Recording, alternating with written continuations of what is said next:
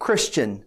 The term is used in many different ways, applied to many different things and many different people. But what does it really mean? Well, words create ideas in our heads. And when it comes to an important idea, it's important that we get the word right. So what does the word mean? Well, let's look at the Bible's definition. Why is it that the Bible is the best place to go to define the term Christian? In the New Testament, we find the original documents that refer to Christians.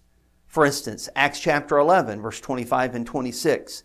Here we have a reference to two of the early messengers of Jesus' teaching, Barnabas and Saul. It says, "So Barnabas went to Tarsus to look for Saul, and when he had found him, he brought him to Antioch. And for a whole year they met with the church and taught a great many people. And in Antioch, the disciples were first called Christians."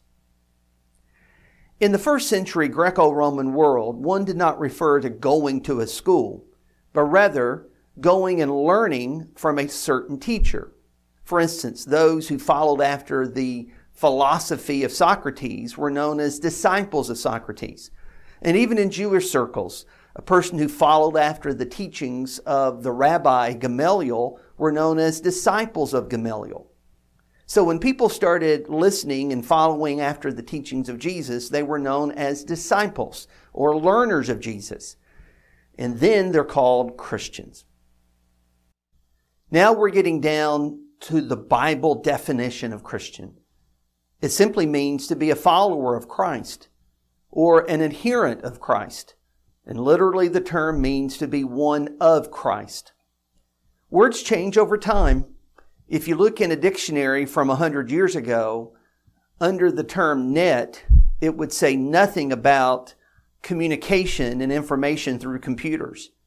If you looked up the word cell, it would not say anything about telephones. And also, over the last 2,000 years, the term Christian has been stretched and strained to mean different things.